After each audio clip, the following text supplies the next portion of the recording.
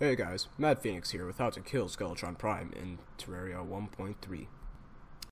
Because you're watching this video, I know you want to know how to kill Skeletron Prime. So first off, you're gonna need armor.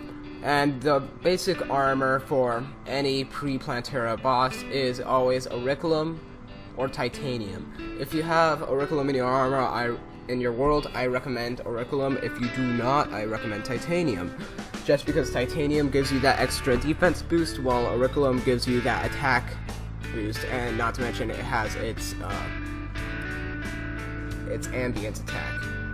So, anyways, for weapons, what you're gonna want is you're gonna want mostly melee weapons. Now, you might be saying, I'm a mage, or I'm a ranger, I don't go close range. Well, even if you're one of those, but you can still have melee weapons.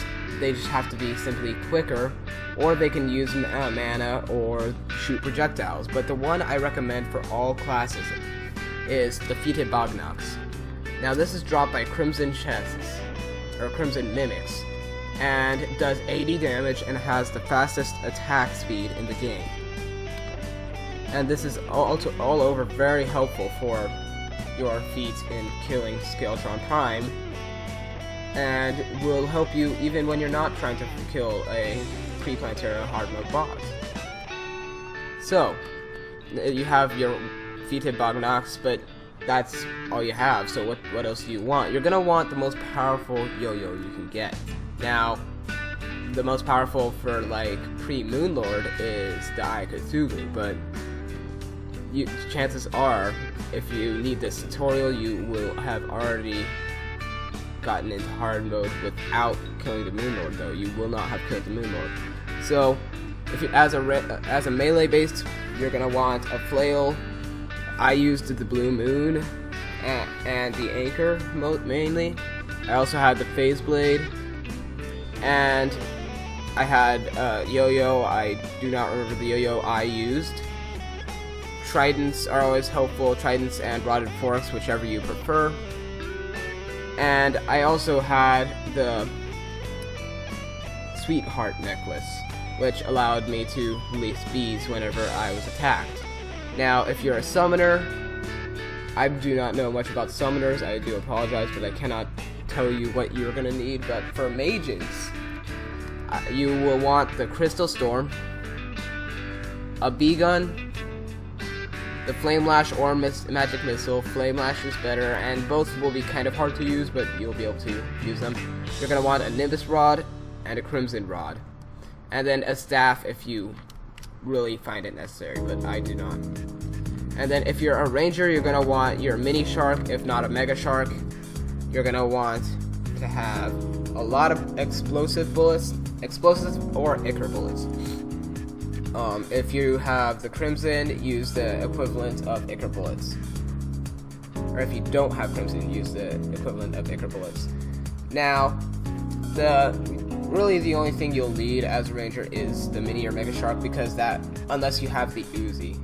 But the Uzi, if you don't have it, you'll really only need the Mega Shark. So, in fighting this daunting foe, known as Skeletron Prime, it's actually a very basic fight, and it's like I said, Defeated Bognox is very helpful because he's going to be very close range. He's going to be wanting to hit you. He's not going to want to stay away from you and use ranged attacks. So I recommend building a house like this, or similar to this, because when he enters, his head will be able to do damage, his close-up will be able to do damage, but his ranged weapons will not.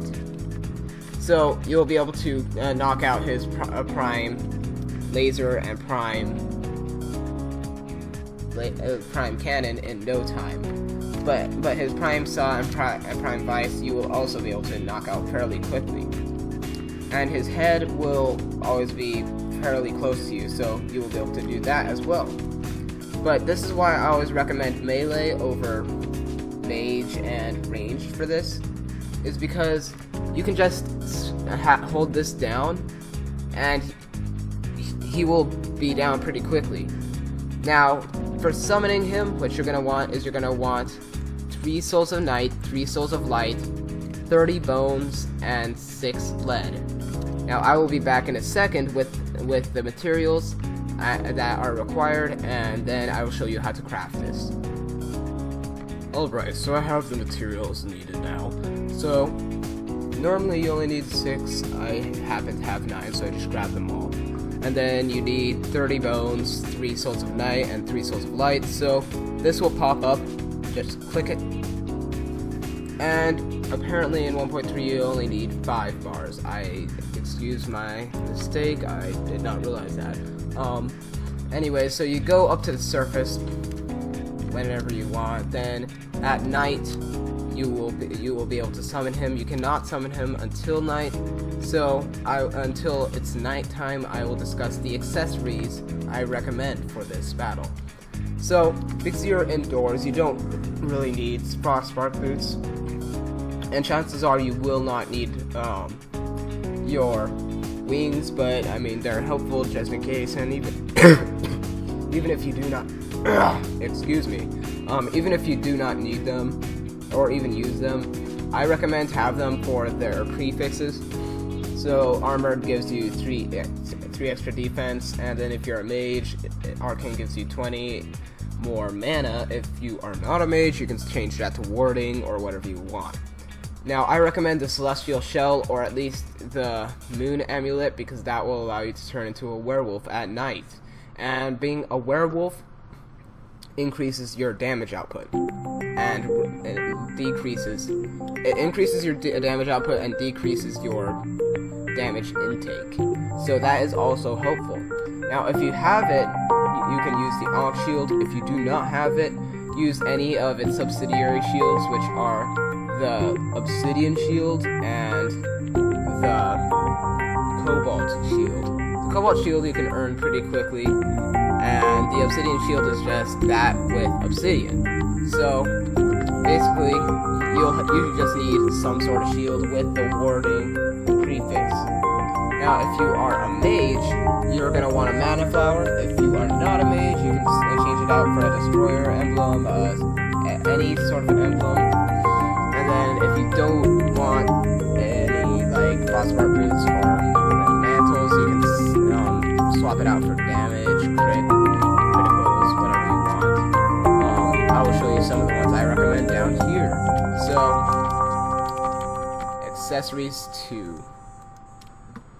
Now, hooks are not recommended for this battle, seeing as how it's very close range. And so basically you will not need any of these except maybe a horseshoe balloon.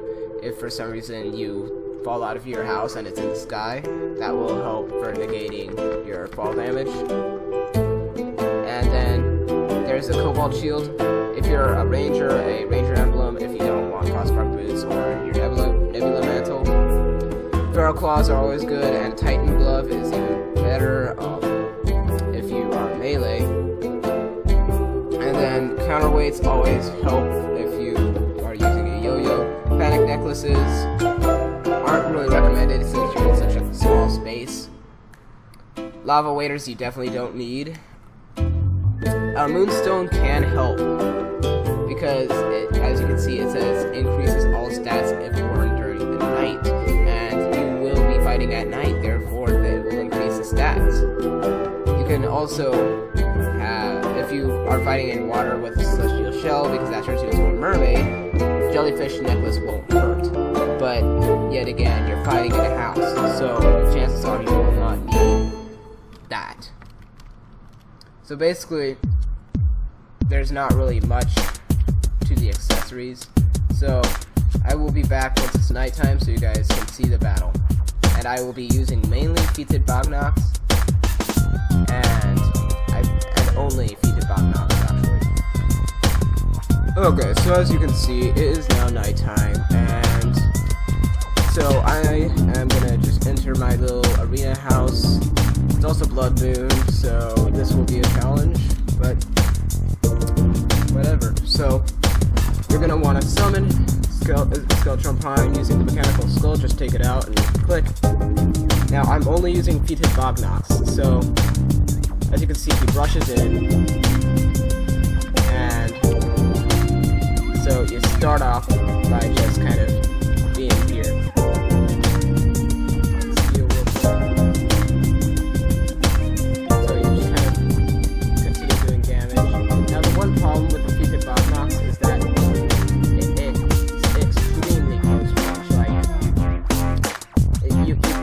have to literally be in him to be able to use it. And I am semi-failing, so I'm just gonna show you his tactics for that and not really try to kill him.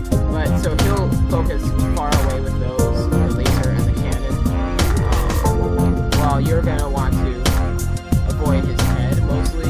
His vice doesn't really do much damage, it's mostly his laser and his cannon. He'll throw the 5 seconds like he just did, and then if you die, he just kind of like goes back down. But anyway, there's not really much to the battle. The one problem I had there was that, well, somehow something tripped my traps, which wasn't supposed to. Oh, that's there. Never mind. I was thinking it tripped some of the traps, and that would have done damage. The one problem, yeah, like I said, the one problem with not seeing that there is so that's why I recommend using the weapon. But I don't recommend using. Well, I recommend having the featured dog knocks, but I don't recommend using very many of the weapons. Mini Shark and Mega Shark works pretty well. Yo-yos, I recommend yo-yos the most. Yo-yos for melee, yo-yos and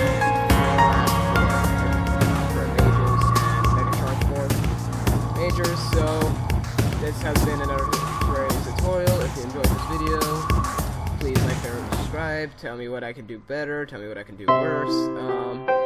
And just give me some feedback, and I will be seeing you